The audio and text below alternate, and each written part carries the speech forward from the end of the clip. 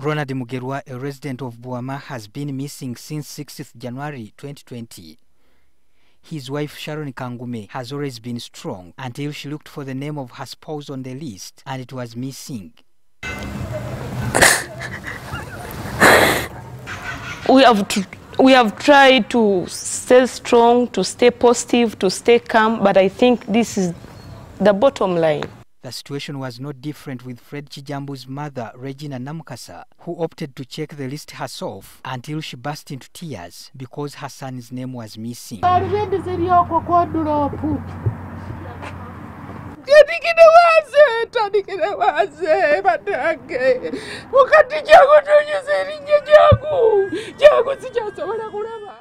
So disappointed and frustrated, Buwama residents whose relatives and friends are still missing do not know what to do next.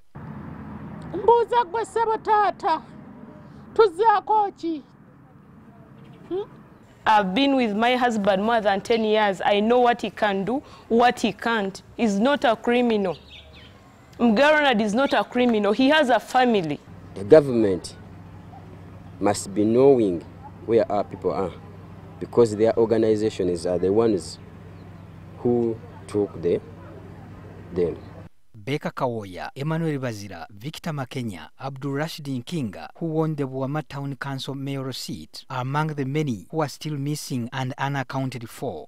Government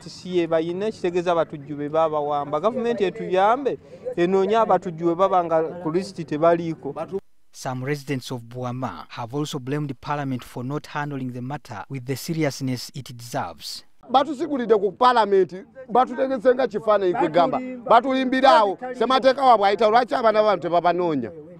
Here in Kampala, NTV has previously reported on Rashid Kalunda of Bweyogerere Chirinya, Fred Jingo, also a resident of Bweyogerere, Sylvester Kalulu, who was abducted from Kasubi New Market, Hassan Mbiru, who was abducted from his home in Kawala, John Damulira, a spare parts vendor at Chiseka Market, and Michael Semodu, a resident of Masanafu. None of these appeared on the list.